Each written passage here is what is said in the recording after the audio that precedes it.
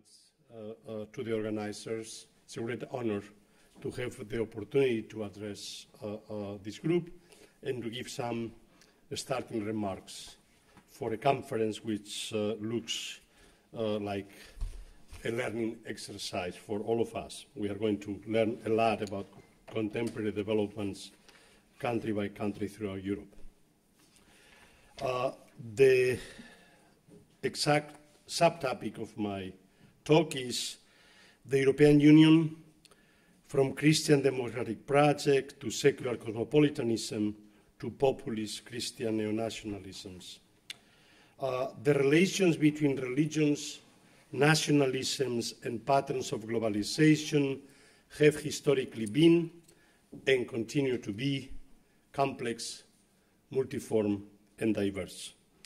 They can hardly be reduced to simple unilinear, unidirectional, or universal formulations, or to simple alternating dynamics between progressive globalization and regressive, reactive renationalizations.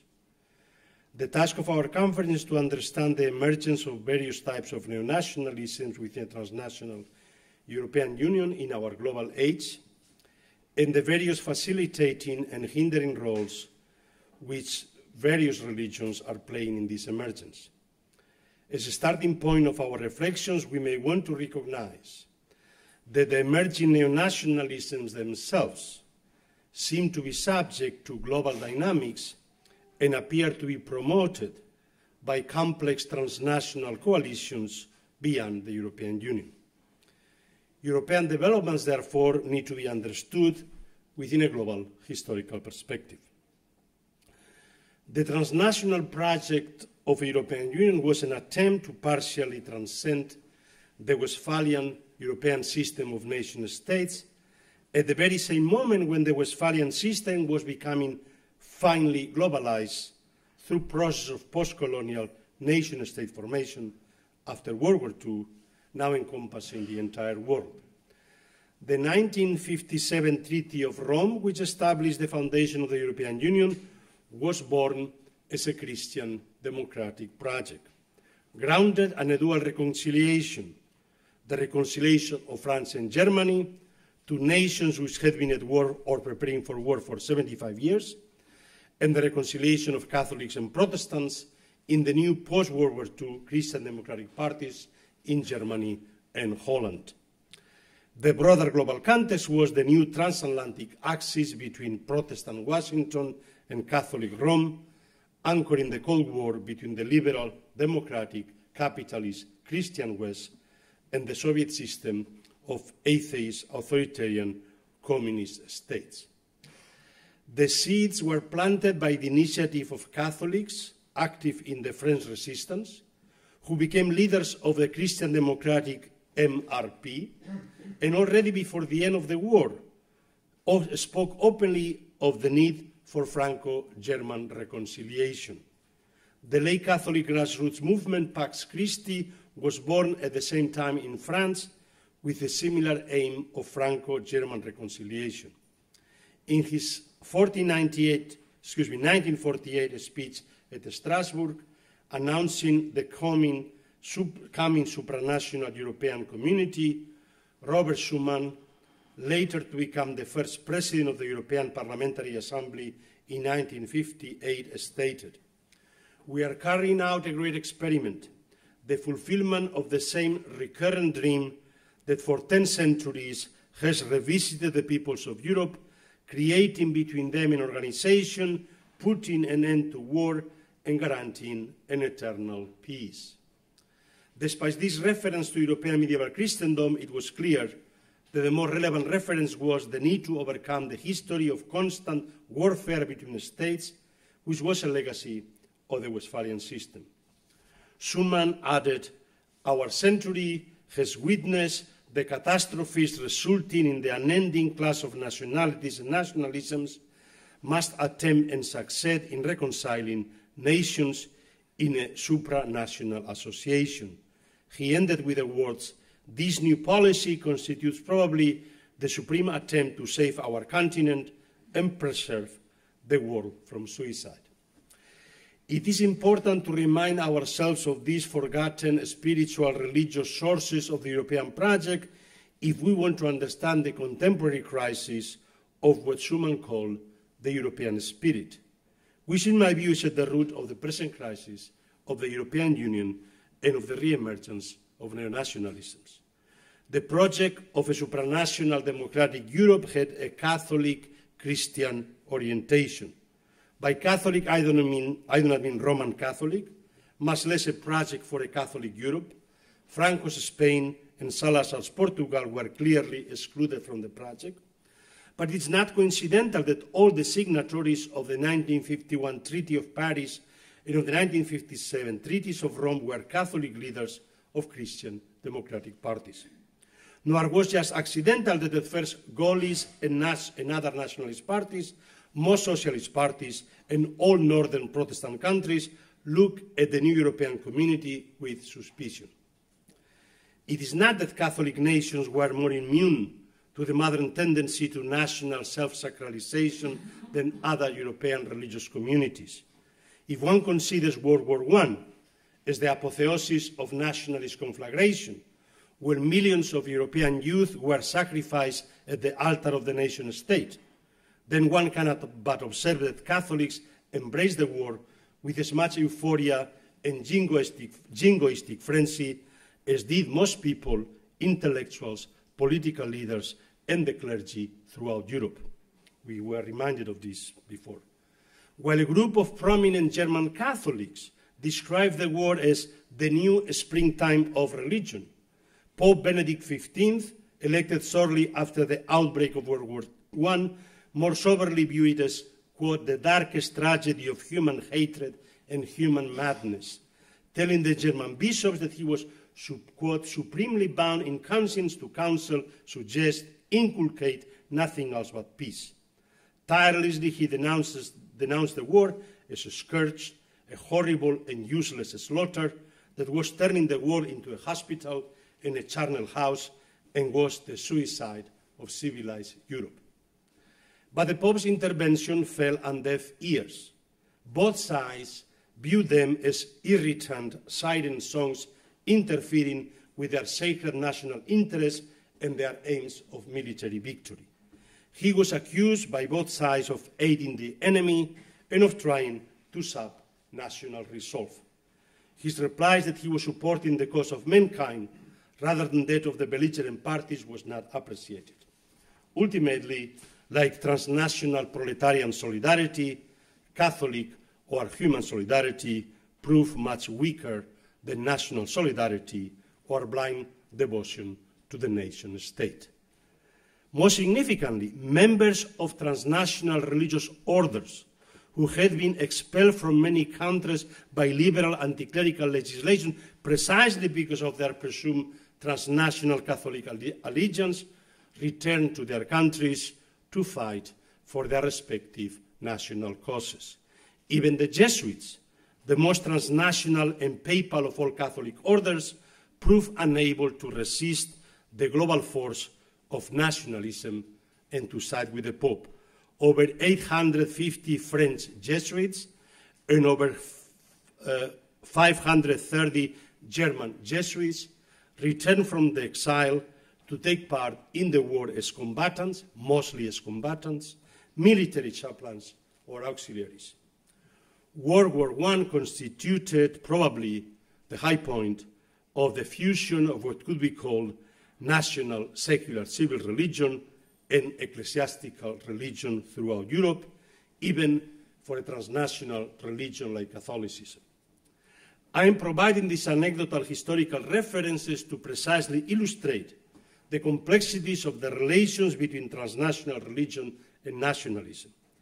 Clearly, the reference to the role of Catholic political leaders in the formation of the supranational European community illustrates the profound transformation in the transnational consciousness of European Catholicism from World War I to the aftermath of World War II. Undoubtedly, this transformation was associated with the reflexive learning triggered by the catastrophic experience of totalitarian fascist, national socialist, and communist regimes, by the Shoah and by the abominable destruction of World War II. Political Catholicism left behind its authoritarian corporatist leanings and embraced finally Christian democracy and the modern discourse of human rights, now grounding it in the sacred dignity of the human person. Eventually, this slow aggiornamento will culminate in the official aggiornamento of the Second Vatican Council and the papal encyclicals of John XXIII and Paul VI. All these documents evince a new Catholic transnational global consciousness which discerns the emerging process of globalization as signs of the times. A survey of lay Catholic elites from 103 different countries from all continents, taking part in the Third World Congress for Lay Apostolate in Rome in 1967, illustrates how widespread the new transnational global consciousness had become shortly after the Council. 69% of respondents favored the development of the United Nations into a world government, and even a larger proportion, 84%, agree that individual countries should give up some power so that the United Nations could do a better job. More significantly, 67% consider immigration quotas immoral, thinking that anyone should be able to emigrate freely to another country. And 90% asserted that Catholic organizations should be active in peace movements. Tellingly, the survey evinces a relative homogeneity and few significant differences of opinion among the geocultural groups from the various continents, North and South, East and West, and those or on most other issues. Clearly, those participating in the Third World Congress for World Apostolate were a self-selected activist pastoral elite which had internalized the global community spirit of Vatican II. Surveys of ordinary Catholics in various countries throughout the world, including Europe, would have evinced probably a much weaker transnational global consciousness. As we will see later, a similar gap between global cosmopolitan elites and ordinary people, particularly between pastoral elites and ordinary faithful, is noticeable today within Europe, a gap which to a large extent is at the base of the crisis of the European Union and feeds the emergence of the new neonationalisms. As the EEC, the European Economic Community, expanded into Protestant Northern Europe and into post-dictatorial Southern Europe, the newly renamed European Union after the Maastricht Treaty in 1993 led on the one hand to greater economic integration among its 50 member countries, through the establishment of a common European citizenship and free movement without internal borders, through the establishment of a common foreign and security policy, and most importantly, through the establishment of a common currency, the Eurozone. Social democratic parties replaced Christian democracy as the hegemonic force in many European countries, offering a renewed vision to the European project. The drastic secularization of European society certainly had an impact upon European identities, and the Christian origins of the European Union were conveniently forgotten. After the fall of the Berlin Wall, European social democracy also entered a slow but serious crisis, which became manifest throughout Europe during the 2008 financial crisis. Throughout this process, the European spirit underwent a subtle yet significant transformation from the original Christian communitarian spirit represented by Schuman to a more technocratic, cosmopolitan, and secular spirit represented by Jean Monnet, who now became acclaimed as the father of Europe. This is obviously, I know, a problematic shorthand description of a very complex process. But what has become clear, at least since 2004, is a growing gap between European cosmopolitan elites who support the project of the European Union but are unable to communicate their European vision clearly and persuasively to large sectors of the electorate in many member countries, which feel unrepresented and alienated from the political system. I've chosen this date, 2004, because on the one hand, 2004 represents the date of the enlargement of the EU eastward, incorporating 10 new members, 8 post-Soviet Eastern European societies, plus Malta and Cyprus. In this respect, it signifies both the attraction of belonging to the European Union and its great success in incorporating most European countries into its project of a united supranational Europe. But 2004 also represents the unraveling of the ratification of the new European Constitution, which, in my view, marks the beginning of a series of accumulative crises of the European Union, which still remain open and form the ultimate background for the rise of the new neonationalisms across Europe. The treaty establishing a constitution for Europe was duly signed on 29 October 2004 by representatives of the then 25 member states of the European Union. It was later ratified by 18 member states, which included referendums endorsing it in Spain, the only large country that had an overwhelming positive affirmation, 75% yes, and tiny Luxembourg. However, the rejection of the document in the French and Dutch referendums in May and June 2005 brought the ratification process to an end. So now a few words about religious identities, nativist populisms, and neonationalism. Before looking into the contemporary context, let me make a few remarks concerning religion, religious identities, and identity politics. Religious identities can be of two general types: those which differentiate religious groups from non-religious secular ones, and those which differentiate particular religious groups from one another, let's say Catholics and Protestants in Europe. The modern European political system in most countries, in most European societies, was organized around these two cleavages. In Catholic countries, for instance, usually you found a major conservative Catholic party competing with some non-religious, usually anti-clerical, liberal or radical party. In biconfessional countries, as in Holland or Germany, one found, in addition, confessional Catholic parties competing with confessional Protestant ones. After World War II in Western democracies, with the exception of Northern Ireland, the Catholic Protestant cleavage disappeared. The Christian democratic parties that emerged in Germany and Holland after World War II already incorporating Catholic and Protestant groups.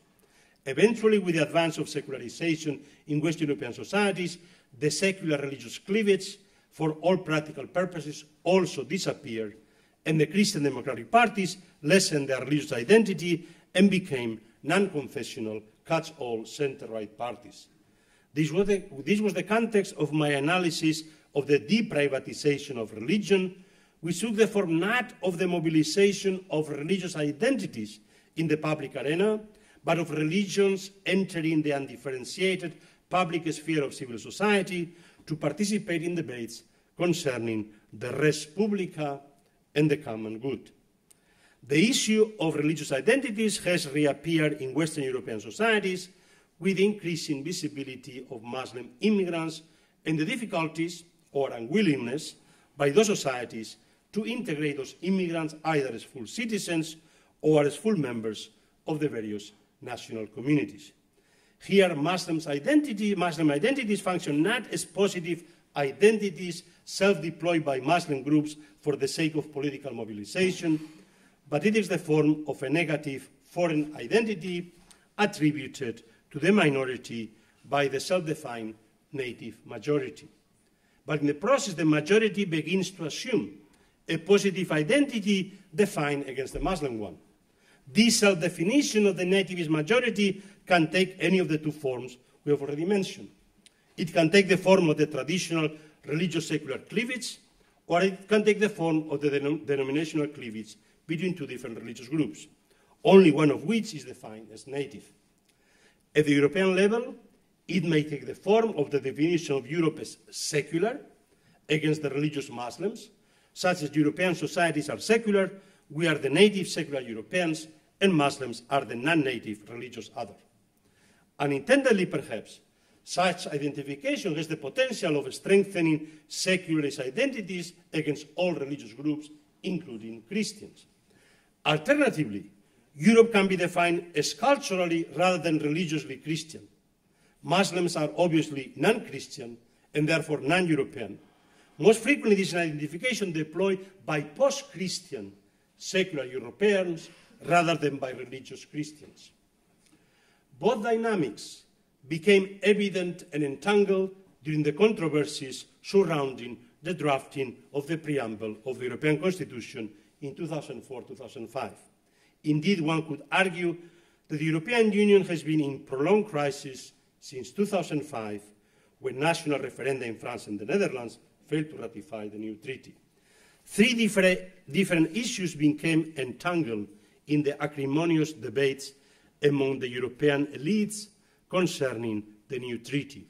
First, the question whether there could possibly be any mention of God or of the European Christian heritage in the preamble of the Constitution, which pointed further to the difficulties in specifying what constituted the supposedly unique European values. Two, the problems experienced by most European societies, the most secular as well as the most religious, in integrating the new immigrants who were predominantly Muslim. And third, the uneasiness about how to respond to Turkey's determination at the time to join the European Union. Taken together, all three issues, the secular religious cleavages, the integration of Muslim immigrants, and the imprecise definition of European boundaries, pointed to the difficulties in redefining the geopolitical and civilizational identity of a dissented Europe in a globalized world. Post-referendum surveys in France and Holland indicated that resistance against enlargement, particularly against Turkish membership, nativist anxieties over Muslim immigration, and generalized apprehensions over Islam had played some, but not a very large role in the punishment vote. At most, 6% of the respondents mentioned those issues. More crucial in the rejection had been the lack of transparency in the constitution-making process itself and the failure to submit the constitutional text to serious national debates. Nevertheless, politicians throughout Europe prefer to interpret the shocking results as an indication of voter dissatisfaction with the rapid pace of enlargement and of the need to close the gates to immigration.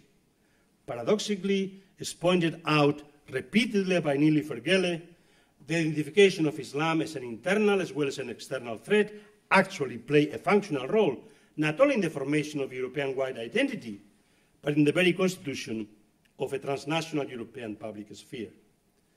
Yet the 2007-2008 global financial crisis and the ensuing 2009-2010 sovereign debt crisis in the Eurozone laid bare the weakness of any transnational European-wide solidarity. For several years, Islam itself disappeared as a contested issue or was no longer the most prominent issue in European-wide debates. The peaks, Portugal, Ireland first and Italy later, Greece and Spain, emerged as the new threat to European stability. The same Northern European populist parties, which had first emerged as nativist, anti-immigrant, anti-Muslim parties, now redirected their xenophobic antagonism against their southern European neighbors. The old Bavarian Protestant ethic thesis was unearthed to justify the resistance of the thrifty, hard-working, financially responsible, and productive Northern European countries to bail out the profligate, indolent, and irresponsibly indebted Southern European countries. The migrant refugee crisis of 2015-16 reopened the anti-immigrant nativist populism throughout Europe. But the right-wing political parties now turn against the very project of the European Union, blaming their national establishments and the European technocrats for the crisis. A new anti-European populist discourse was becoming widespread throughout Europe, carried by the old anti-immigrant, anti-Muslim, and anti-globalization parties in France, Netherlands, Denmark, and Austria, as well as by right-wing populist governments in Hungary and Poland. The threat of Brexit, the electoral success of the anti-immigrant and Nazi Alternative für Deutschland, entering the German parliament as the third largest party, and the shocking election of the Eurosceptic and pro-Brexit Donald Trump as President of the United States seem to threaten the very survival of the EU. The vision of a single European home from the Atlantic to the Urals was meant to overcome the constant wars between European nation-states that had lasted for centuries and had ensued in the two world wars of the 20th century. But such a future-oriented vision was receding in the face of the reality of a club of wealthy nations seemingly unable to develop solidaristic economic policies that would benefit all its members, to respond in unison to the immigration and refugee crisis, or to confront Russia's new militaries and propaganda challenges. How religion may be implicated in all these developments is not immediately evident. There are traceable connections, but they are mainly indirect. There are perhaps direct connections in the case of Hungary and Poland, where one could point out how traditional forms of national Catholicism, which had served as resistance against the Soviet regimes, have been transformed into anti-liberal nationalist resistance against German hegemony and against the dictates from Brussels or from the European Court of Human Rights. But it is nonetheless surprising to hear right-wing Polish or Hungarian politicians declare that the present dictatorial curtailment of their national sovereignty by Brussels is as intolerable as the one they suffered for decades under Moscow. Moreover, they seem sympathetic not only to Putin's authoritarian regime, but even more so to the discourse emerging from the Moscow Patriarchate, trying to mobilize a conservative Christian moral crusade to protect traditional family values against foreign rights standards promoted by the European Union, advancing feminist gender ideologies and gay rights. The mutations of the Dutch Party of Freedom, led by Geert Wilders, are not less astounding.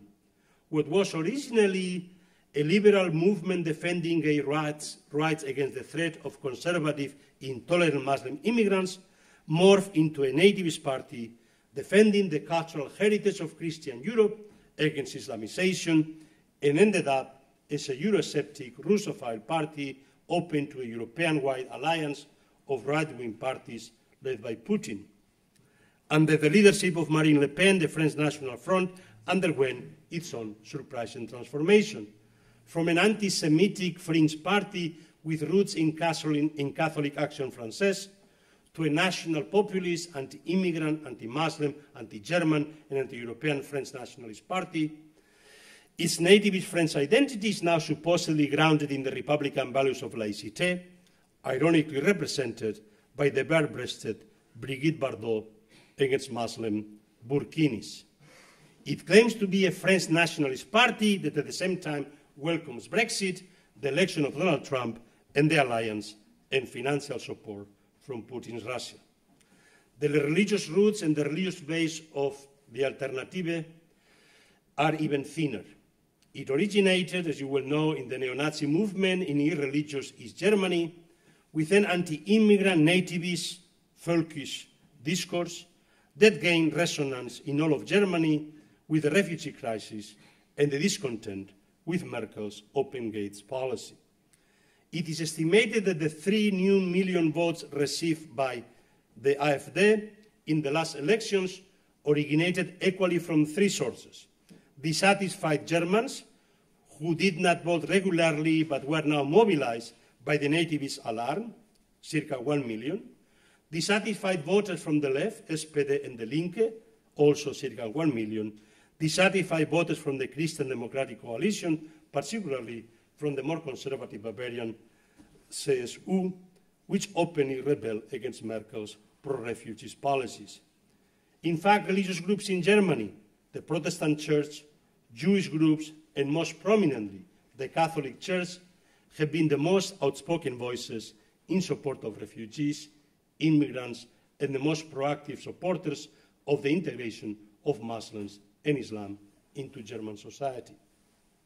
Christina Steckel will be presenting later in the conference with much greater expertise her analysis of the Russian offensive coordinated by Putin's regime and the Moscow Patriarchate to support a transnational European moral conservative alliance against the liberalism, secular humanism, democratic human rights, and gender rights platform represented by the European Union. Let me simply state that the Moscow Patriarchate had tried already in 2005 to organize a holy alliance of conservative Catholic and Orthodox Christianity against liberalism, secular humanism, and feminism. At the time in 2005, however, the Putin regime was still developing its own Eurasian geopolitical strategy. By 2012, however, upon entering his second presidency, having been spooked by the threat of the so-called color revolutions in Serbia, Georgia, and Ukraine, Putin changed geopolitical course and decided to strengthen the alliance with the Moscow Patriarchate to begin his restorationist offensive against the European Union and the expansion of NATO, while presenting Russia as the defender of conservative, anti-revolutionary, traditional Christian European values. The occupation of Crimea and the war in Donetsk was a clear message of rejection of the Helsinki Agreement not to change European territorial borders by force. It marked also the initiation of a proactive interventionist agenda in European politics aimed to undermine the EU and to return to the old system of power politics balances which had governed European geopolitics and European warfare since the 17th century. Given the unqualified support of the Catholic Church for the European Union and for human rights, the proposal of a conservative Holy Alliance of the Catholic and Orthodox churches could have only progressed on the basis of a shared platform on gender issues. But even this common platform was weakened. It was obviously a very important platform during the papacies of Wojtyla and Ratzinger. Even this common platform was weakened after 2013, once Pope Francis, without changing any of the teachings of the Church on gender issues, stressed the principles of the hierarchy of truths, placing the gospel values of the Sermon on the Mount at a higher level than the moral confessionalism and gender issues that had defined the public voice of the Church in the previous decades. Pope Francis has been the most outspoken European voice in support of immigrants and refugees, and has repeatedly expressed his support for the European Union and his rejection of nationalist populisms of any kind. Indeed, if there is any Catholic support for anti-immigrant nativism and for the conservative alliance with Putin's Russia, it comes from those fundamentalist Catholics, particularly in France, but also in other countries, who are bitter and disappointed with Pope Francis. In fact, given the crisis today, the papacy, the convergence of the two issues, the issue precisely of the gender issue that was the base for the conservative attack on the papacy until now, but now linked to the scandals on sexual abuse, have created really a very explosive situation that is leading to tremendous polarization within the Catholic churches and could develop into a serious Catholic right-wing coalition, especially if the Pope is forced to resign, and especially if, I mean, this is happening in the United States very clearly. In Europe, Catholicism is much more weakened and doesn't have the strength it has in the United States, but nonetheless, this is a very serious possibility that could change the dynamics, really, if a new Catholic right-wing develops across Europe in reaction against the papacy of Pope Francis. I had as a conclusion a very general kind of ideas about our global moment going beyond Europe, but I think that I've spoken long enough. And I thank you, and I open the floor for conversation.